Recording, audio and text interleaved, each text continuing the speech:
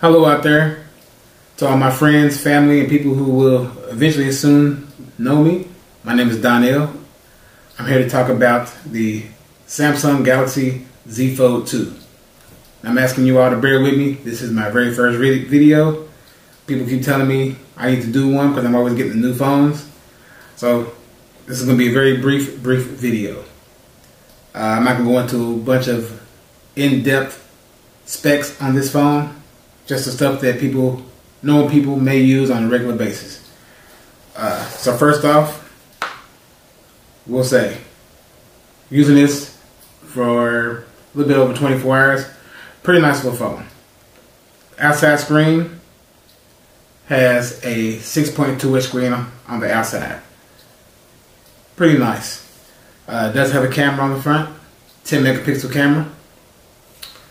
On the back, you have a triple camera, all 12 megapixels. Great for taking photos of any nature.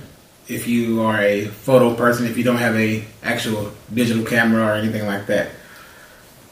The inside is a 7.6-inch screen from corner to corner. Great for multitasking, great for doing games, doing videos, editing if you need to see. Pretty nice little phone.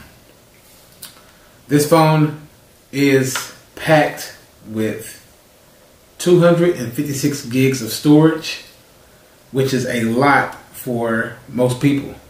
It does not have an expandable memory card, so you're stuck with that 256. Most phones only have 128 or lower, so 256 will probably do you just fine. This phone does have 12 gigs of RAM. So it's a lot of RAM to run the phone. It is very fast.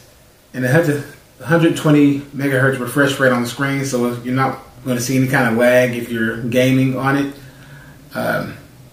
Most people like to play PUBG, Fortnite, Call of Duty, which you can play all of those on this phone. It is optimized for it. Pretty decent phone so far.